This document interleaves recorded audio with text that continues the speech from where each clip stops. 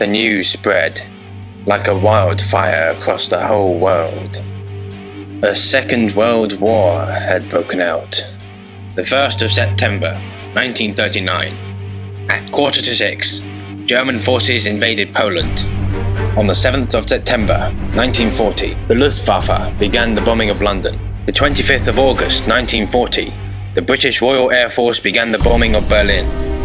1941, the Germans invade the Soviet Union.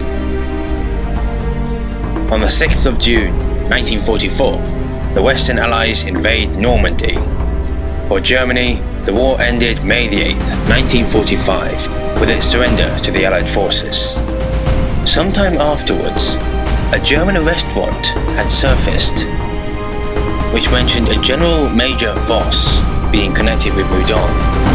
However, no further details were made available. Rumors immediately began to spread.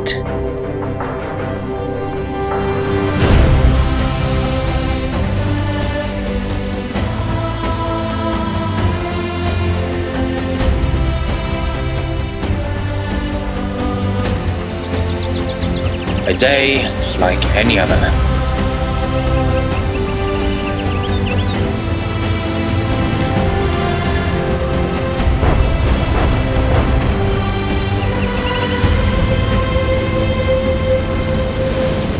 The bothersome training in the morning.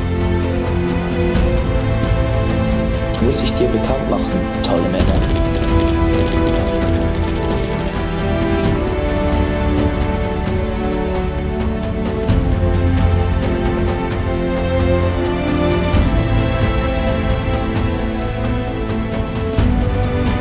Going out in the evening. Ja, Panzerabwehrwaffen und Mörser. Die sind auf jeden Fall gut vorbereitet. Wissen wir schon, was los ist? Ich habe gehört, dass Sie Generalmajor Voss wollen. Was um alles in der Welt ist das? Until an attack. Luftangriff!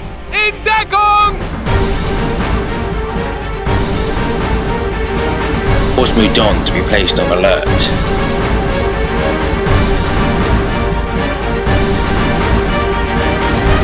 Soldaten.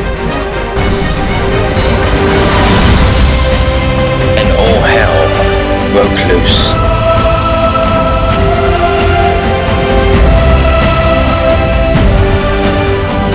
Heiliges Kanonenrohr, da kommt Panzer!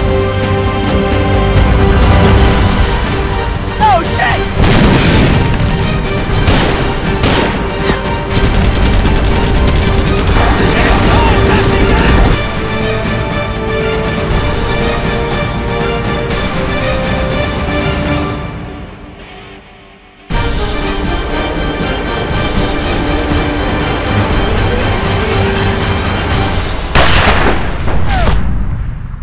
Dann wollen wir mal.